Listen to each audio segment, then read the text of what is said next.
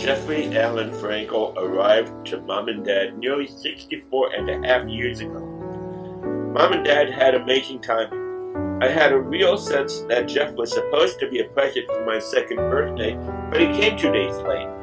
Nevertheless, as little guys, we were extremely tight, often cuddling in bed when we went to sleep at night, being dressed in matching outfits for special events, and all other ways that toddler brothers of the 50s hung out together. From the start, Jeff was a bit of a contradiction in terms. While I have referred to him as my little brother, that term hardly makes a difference, as I am the oldest of 4 sons. Of course he was a kid brother, but forget age order. Nearly from infancy and until his illness began his destruction, Jeff was physically bigger than me. One of my fondest memories of Jeff as an infant was before he was even 3 months old, seated on the dining room table at the home of Mom's adopted parents, the Rossbergs. Jeff was a butterball. He had already more than tripled birth weight on no more than my mother's milk, and he was happy as could be, as is easily observed in the photo. Jeff remained large. Growing up in Philadelphia, Jeff had to be taken to the Husky store on the other side of the city for his clothing. He was big in every way. Most probably though, thought he was fat. Never. He was just big. He was a starker. Pure muscle. I think he enjoyed goading me into fighting as a kid because he had no trouble lifting me over his head and throwing me across the room. Theoretically, as the firstborn, I was supposed to be the smart one. But Jeff always knew which buttons to push. As children, Jeff and I both attended elementary school at Philadelphia Solomon Schechter. I loved it. Jeff, not so much. It seemed far too often that Mrs. Grinchlogs, Jeff's first grade teacher, would call up to me from the 3rd grade classroom to come down to help Jeff with this or that, as if I knew how. If on issues no third grader should know about to my attention. But it also bonded Jeff and I more closely. Jeff only lasted a year at Schechter, but when he left and went on to be a student at my father's religious school, he knew his way around. Dad had used both Jeff and I as aides for years in keeping the place organized. When Dad left to go on to the Board of Jewish Education, the OCJCC Hebrew School would not have survived were it not for Jeff's input. He won awards for the way he kept the place organized and was a needed facet of the school's ongoing operation.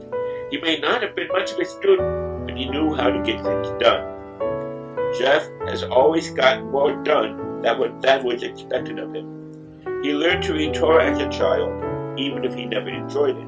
I know he knew how, as I was the one to teach him, and I helped him master the short aliyot that he read at his bar mitzvah celebration, which was on a Rosh Chodesh, as it still is today. As today it is. He also learned to daven weekday shacharit, and he never lost the skill. That he never lost the skill seems peculiar. While for me and Danny and Dave and Shul was like a home away from home, it never was for Jeff.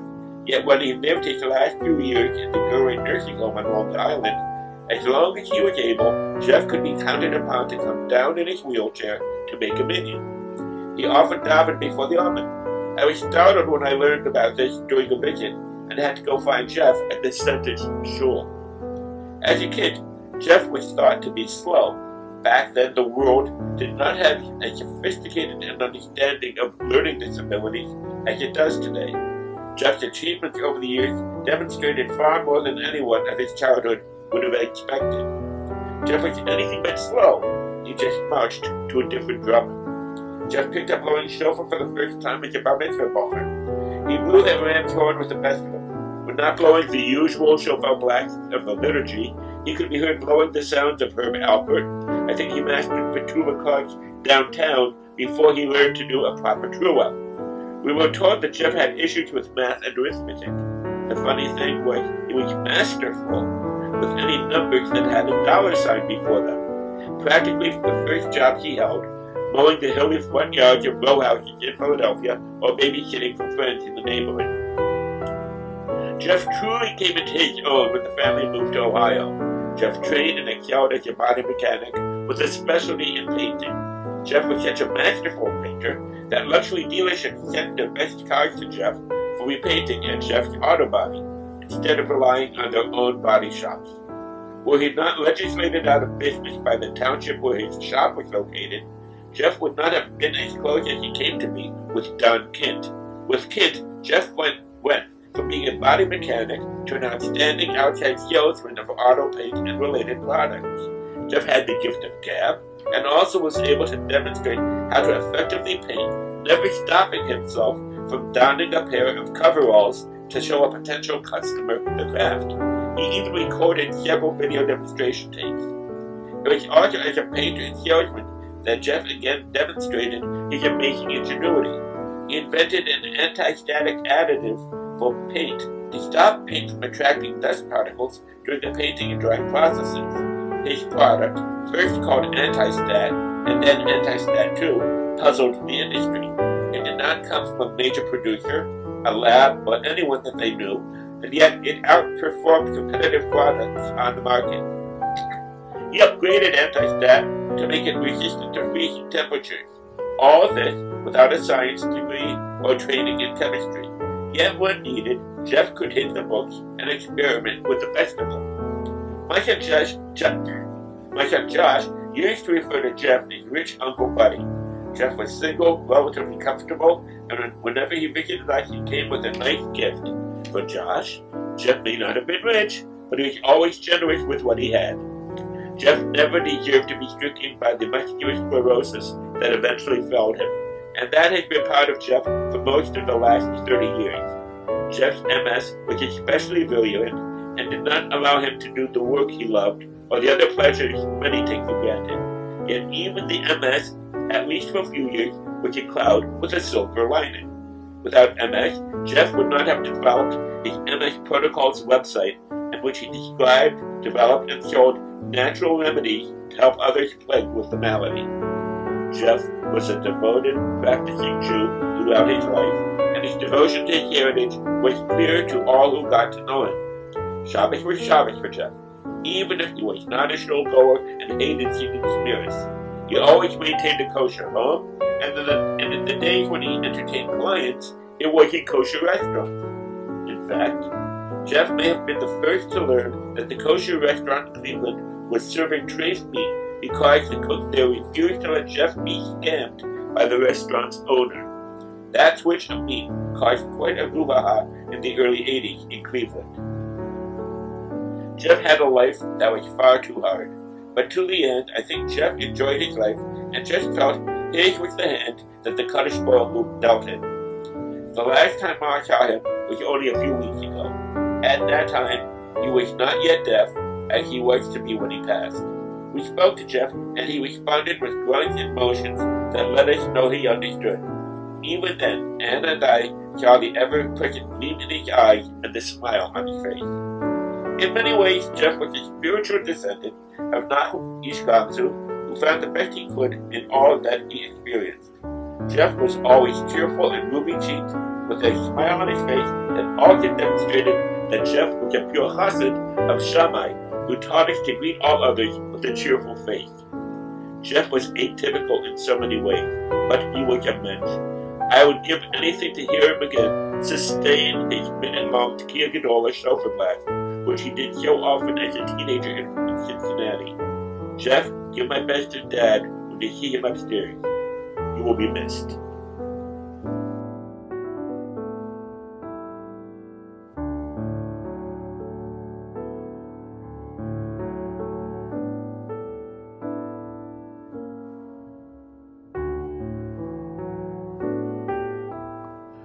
Jeff was born on October 19, 1955, and was the second of our parents' 4 boys. He and my older brother Edwin would fight like cats and dogs, or rather, cowboys and Indians, and Edwin has the mark on his forehead to show for it. In one particular fight, I remember accidentally becoming Jeff's human shield, blocking a thrown shoe with my head during another spectacular fight that he was having with Edwin. Jeff was 8 years older than me, and I remember following him all around. As I understand it, he had challenges in school. He received a basic Jewish education, learned his lessons, and as you've heard, led Shacharit service and learned the Torah when he celebrated becoming a bar mitzvah. He didn't go to shul very often when we were kids. However, he observed kashrut, and in his later years, I'm told he occasionally attended services at Gerwin. For me, These are mostly stories that I've heard but don't remember, as I was either too young when they happened, with the exception of the shoe that is, or not present. I do remember Jeff going to public high school and eventually a vocational high school in Cincinnati called Quarter Tech. I remember Jeff being very hardworking and entrepreneurial, having a lawn mowing service, a snow blowing service, and auto body shop. I think he even tried to start a home cleaning business. He was also an inventor and produced a few products, his best and most successful called Anti-Stat. He also had several body shop jobs and was an amazing car painter. Finally, he remade himself as an auto body supply salesman and was one of the best in the tri-state region. He practiced what he preached and could show bodymen how to use his products. This turned heads and earned him a substantial book of business. Then came multiple sclerosis. It was very scary when Jeff received his diagnosis of MS, and worse, watching it slowly ravage his body and soul. Jeff was my hero and one of my teachers. He let me tag along with him when we cut yards and taught me so that I could do it when I was old enough. He also let me work at his body shop and taught me some of the business, enough that I could work in the industry if I ever desired or needed to. It was amazing to help him fix and paint cars. He was an amazing painter. The best part, however, was being able to spend time with him. The car rides back and forth were full of singing and laughter. The times in the shop were hard work, but mostly fun, for a teenager that is. For Jeff, it was always hard work. He also taught me the automotive sales industry and got me a summer job as a traveling salesman selling material out of the back of my car in Ohio, Kentucky, and Indiana. Jeff gave me a 10-speed bike and my first and second cars. We fixed up both cars and painted them in his body shop. They were amazing, and I was very proud to show them off. My earliest memory of rock music was from listening to it on Jeff's radio. He shared Chicago, Earth, Wind & Fire, Blue Oyster Cult, Herb Alpert, Al Hirt, and several other bands and musicians with me. He shared his love of trumpet with me, so I learned to play it in school. He was also a premier shofar blower with a tequila gadola that I've never heard matched. While possibly inappropriate, he could also blow the song on Broadway on the shofar. Jeff was a gentle and caring person. I know he helped his friends when they ran short financially and rescued a few damsels in distress. Fortunately, my girls, Katie, Sydney, Sarah, and my wife Jody, were able to know Jeff before his MS got very bad. Jeff was more than my brother.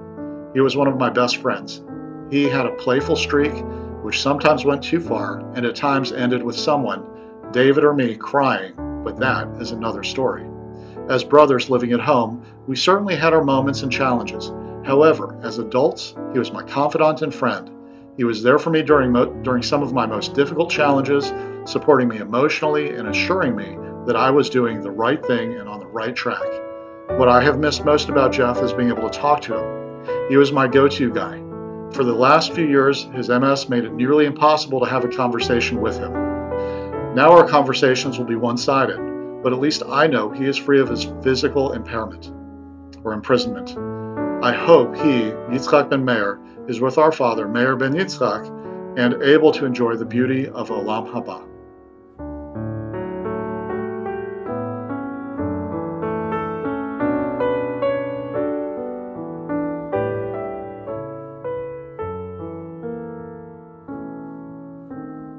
I'll do my best to keep my reflections brief, since today, the day of Jeff's funeral, is Rosh Chodesh, and as such, it's not really a time for extended eulogies. As I think of my life without Jeff, I can't help but feel incomplete, like a part of me has also gone missing. You see, ever since I was a little boy, part of my core identity was as one of the 4 Frankel boys. During our Pesach Seders growing up, I can still recall how Dad would divide up the reading parts for the Arba Banim. Dad always read the Rasha section himself because he was quick to remind us that there were no Rishoim amongst the 4 Frankel boys. It's unimaginable to think that the 4 Frankel boys are no more. Danny assures me there will always be the 4 boys, but I know it'll never be the same. We all had so many fun times together, and the silly nicknames we had for each other, Meshugi, Mugana, and of course your Mugumba. There were worse nicknames to be sure, but this is a PG audience. From the time I was a little boy, the bedrooms that my brothers and I shared were always connected. As my bedtime was considerably earlier than Jeff's, I can remember how I sneakily watched the TV that was in his room by positioning a mirror at just the right angle to be viewed in my adjoining room. As a kid, I was very grateful to Jeff for allowing me to pirate his TV when I should have been asleep. I also fondly remember turning 16 and how excited my brother was to surprise me with a new car that he had bought just for me. A new car. Is there anything more wonderful for a 16-year-old boy than having his own car? There are no words to express my gratitude then or now.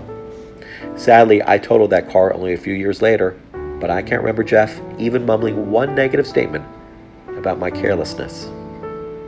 Yes, there was occasional ribbing that I mercilessly endured through the years, but my mental image of my brother Jeff is one filled to overflowing with humor and joy. Of course, that all changed when my brother was diagnosed with MS.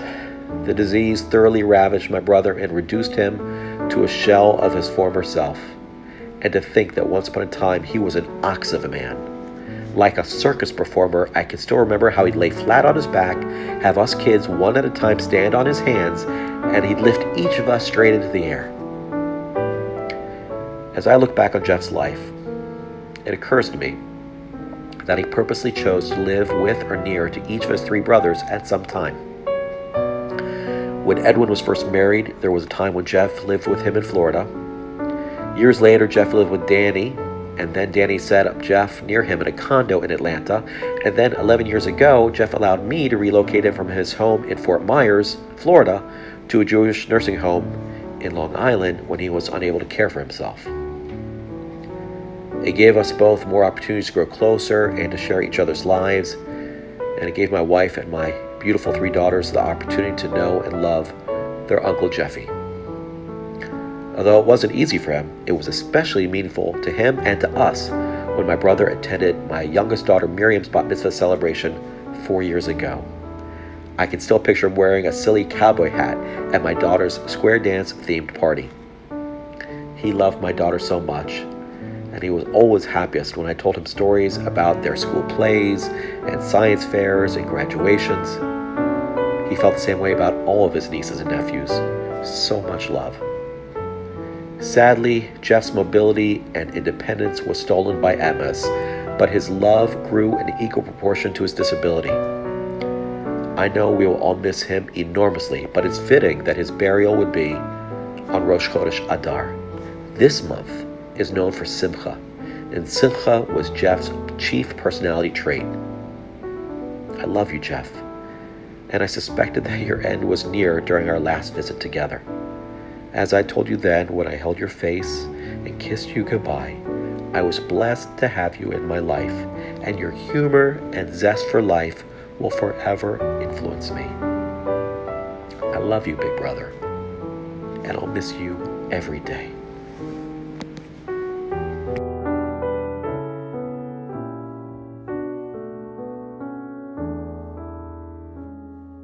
I'm not much of a public speaker. In fact, I find it really intimidating. But Rabbi Goldsmith at Shalavim, the seminary which I attended in Israel for my year, always says that we're all family here. And since I'm not able to go back home to be with my biological family during this life-altering event, as I'm in Israel, I thought that the next best thing would be to share my thoughts with all of you. My uncle, my dad's brother, was taken from us on Sunday morning. He went by many names. To some he was Jeffrey, to others Jeff or Jeffy, to my father Magumba, a silly nickname to match his personality, but to me and my sisters he was always known as Uncle Jeffy. Uncle Jeffy was one of the most positive and hysterically funny people I have ever met, and this was definitely not a given, as he had the very opposite of an easy life. My uncle was diagnosed with MS, multiple sclerosis, a disease that progressively worsened as time went on. It's a disease that attacks the nervous system and left him almost completely paralyzed and wheelchair-bound. Over time, even his speech started to slur, and it was hard to understand him right away. But as far as I know, he never let this get the best of him. He always had a smile on his face and a funny joke or comment to share. He and my dad would always goof around, lovingly insulting each other as a game. We all knew they weren't serious. Several years ago, when I was still pretty little, my uncle was moved to a nursing home in Long Island to be closer to our family and to receive better medical care. My sisters and I were so excited by this. We hadn't really gotten the opportunity to meet him up until that point, and we were not disappointed. Uncle Jeffy greeted us each individually with a huge smile, wearing his signature bright colors and cartoon character sweatpants, and proudly led the way, barreling down the halls of Gerwin Jewish Center, past all the stationary patients, pieces of furniture, and the walls of photography in his electric wheelchair. And let me tell you, it was a sight to be seen. You did not want to get in Uncle Jeffy's way. My dad always joked that he was a crazy driver, and everyone better watch out and stand clear. Otherwise, you just might get run over. Even from the start of his residence there, it seemed that everyone knew his name and his reputation, including the doctors, nurses, secretaries, and residents. Who couldn't like Uncle Jeffy? He brought the excitement and laughter into their work and their lives. As my father used to say, he was the mayor of Gerwin. Visits to see him as a kid were always exciting for us. But let's be honest, the extra special Uncle Jeffy food was a nice incentive. We'd always visit him at lunchtime and take him into the separate brown bag room, where he ate the food that was brought from off the premises. One of his challenges was that he had some food intolerances. Gluten was one of them. So we started out with some pizza, a special gluten-free pie bought just for him. Soon we graduated to Chinese food, and as some of you may know, I have a slight obsession with Chinese. Uncle Jeffy's order was always sesame chicken. My dad would help feed him the food and was always a bit scared for the state of his fingers when Uncle Jeffy went at it. He was worried that at the end of the meal he might be missing one or two. Fingers, that is. It was a given that there would not be any chicken left over at the end of the meal. We would chat with him and tell him about our latest achievements. My dad would brag about us kids, and we would grin back at him as Uncle Jeffy gave us a look of pride or a shared mischievous glance. Uncle Jeffy was always the top jokester of any room, the first to lighten the mood. He constantly reminded me not to take life too seriously or to let the little things get me down. Something that I struggle with and something that I hope to master just as he did. If Uncle Jeffy could do it, I certainly could. He had every right to be angry or depressed with his lot in life, and yet he would be the one to cheer other people up. I think it's only fitting that he passed away when he did, right before Chodesh Adar, the month of Adar, in the Jewish calendar, ushering in the month that is known as the month of Simcha, joy, cheer, and laughter. Though of course it deeply saddens me that he couldn't live to see the coming of the new month. As I said, Uncle Jeffy was always the fire starter, the first to start the rounds of laughter with his jokes before anyone else, in the same way that he was taken from this world before anyone else could kick off their Purim festivities and shtick. Purim is also the holiday in which we celebrate our salvation from the vicious hands of the evil Haman. So too, I am relieved to know that Uncle Jeffy has been freed from under the oppressive hand of his own personal pain. Though I selfishly wish that we could hold on to him longer, his relief was only made possible when he was separated from his physical body and his limitations in this world. I think that my uncle would probably laugh at me if he heard all the little things that stuck with me from our visits, but most especially from the fact that I just spent the last few minutes praising him to all of you. I don't think he understood how admirable his unwavering positivity was, and what a great impression that it made on me and all the people that he came into contact with. Nevertheless, I felt the need to express how much I miss him and how much he meant to me and my family. So I'm sponsoring tonight's learning, L'Zecher Yitzchak ben Meir Frankel, and I hope that you all got to appreciate a small taste of Uncle Jeffy's personality and can learn from some of the midot, or personality traits, that he so naturally lived and breathed.